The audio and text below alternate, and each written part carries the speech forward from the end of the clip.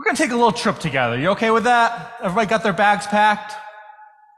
Because I want to take us on a little trip. I want to take us to Rome. I want to take us back in time. Not quite 2,000 years back in time. In fact, I don't just want to take us to Rome. I want to take you to the catacombs.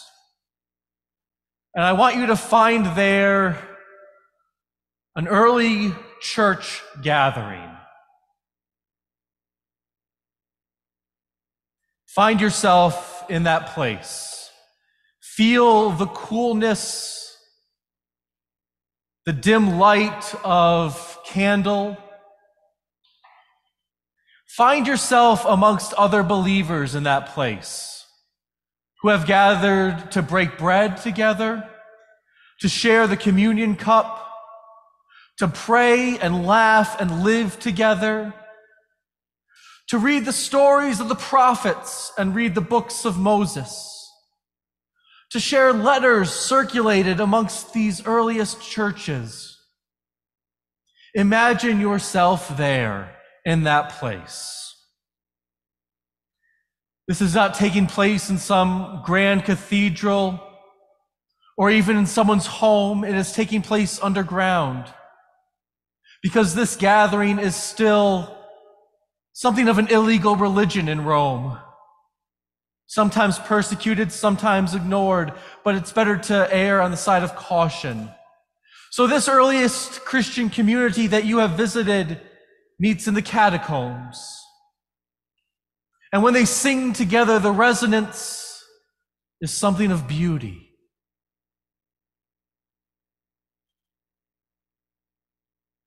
And then somebody walks in.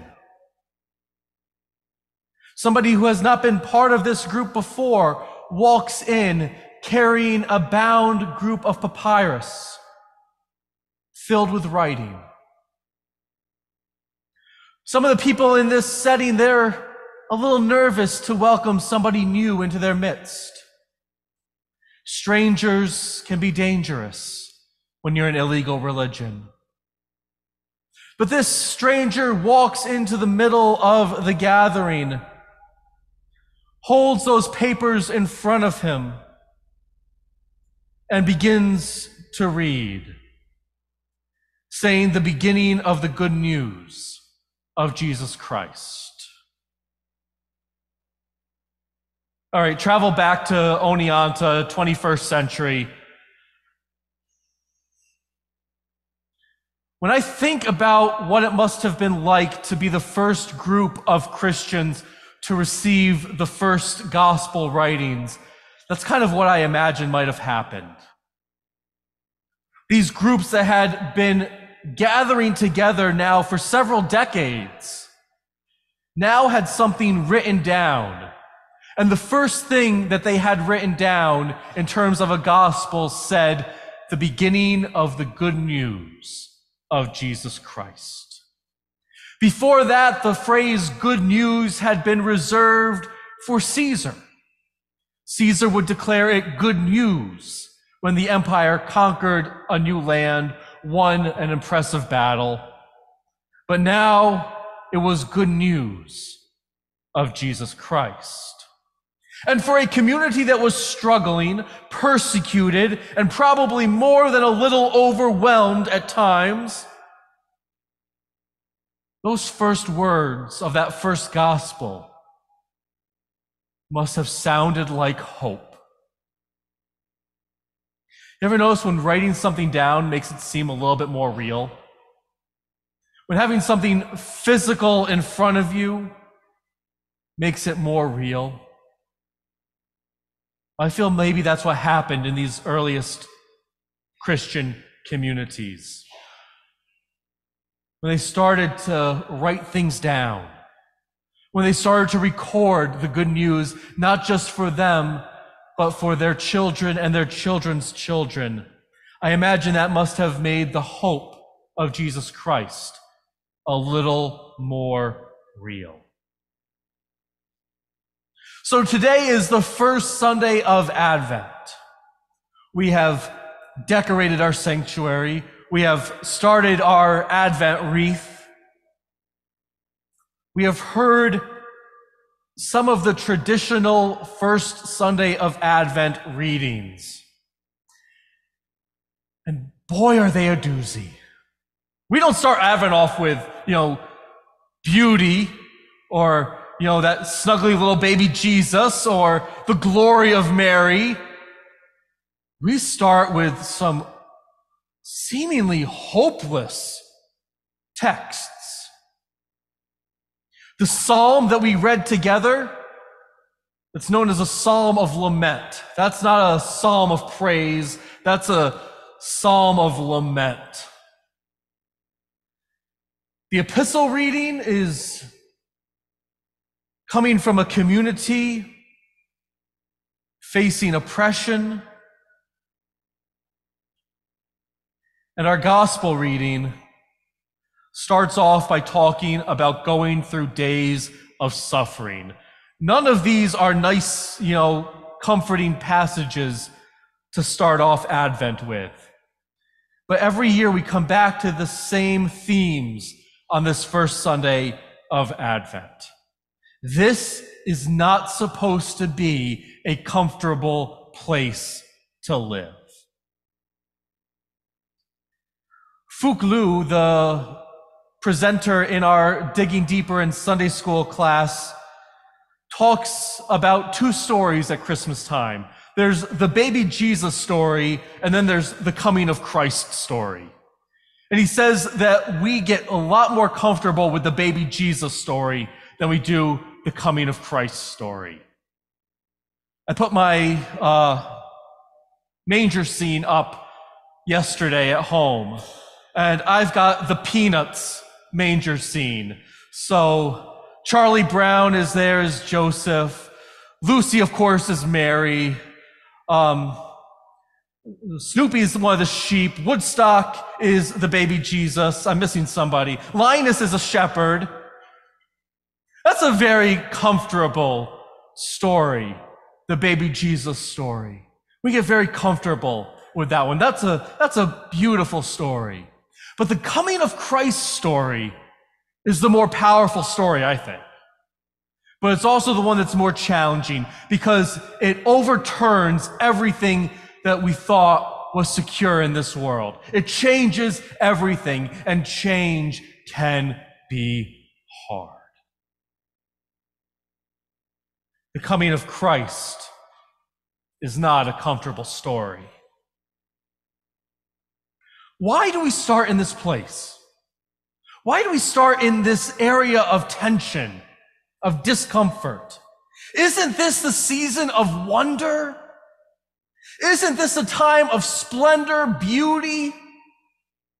Isn't this the time of hope? Why do we start off in such a place that seems devoid of hope? We might as well ask the question, why would God choose to enter the world in such a lowly state? Why doesn't God choose to come in triumph with trumpet blasts? Why not be born into the palace of the emperor with servants ready to wait hand and foot upon the child?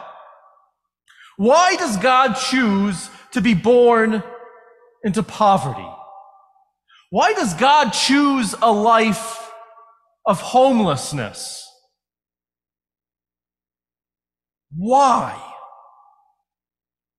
I think first we might say that it is in the places where we are most likely to experience hopelessness where God meets us.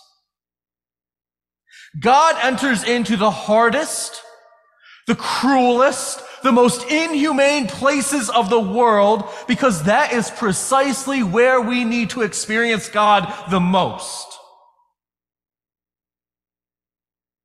But maybe, just maybe, God enters into those desperate places to remind us of something that is both wonderful and powerful.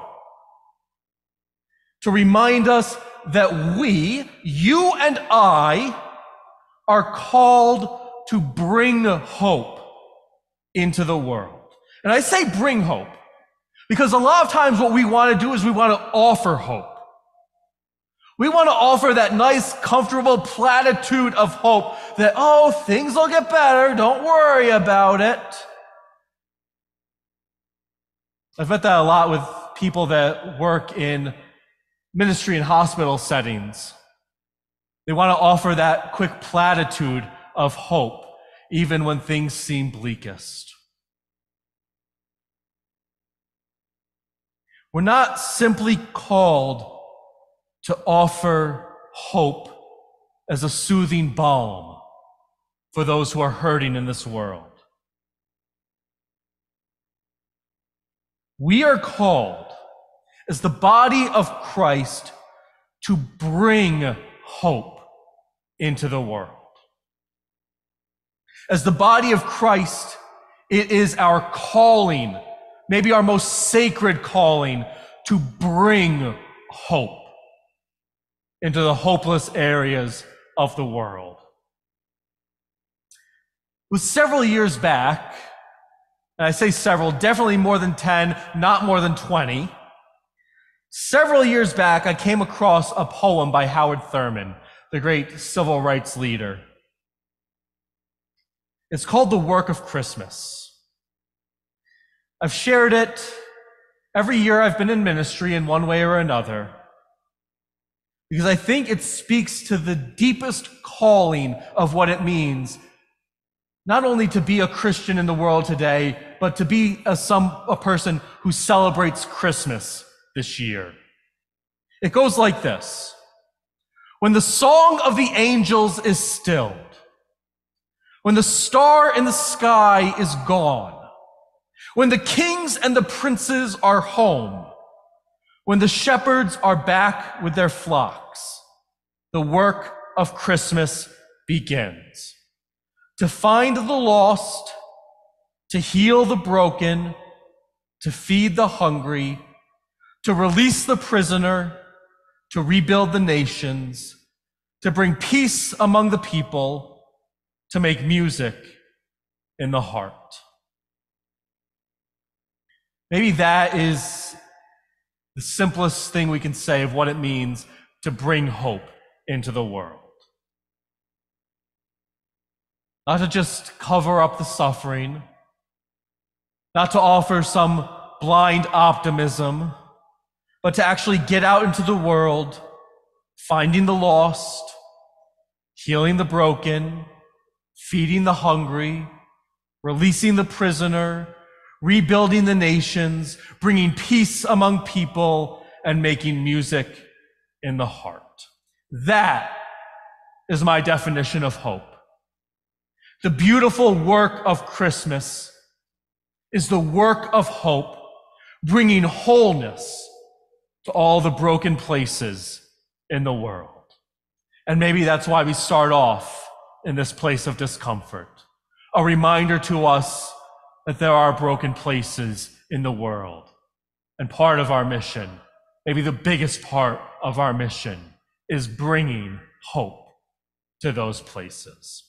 Let's pray together. Lord,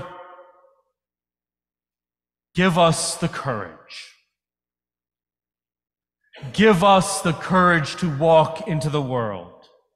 Give us the courage to bring hope. Not to speak of hope, not to offer words of hope, but to bring physical embodiments of hope into a world that desperately needs it. Lord, this is our prayer today. Amen.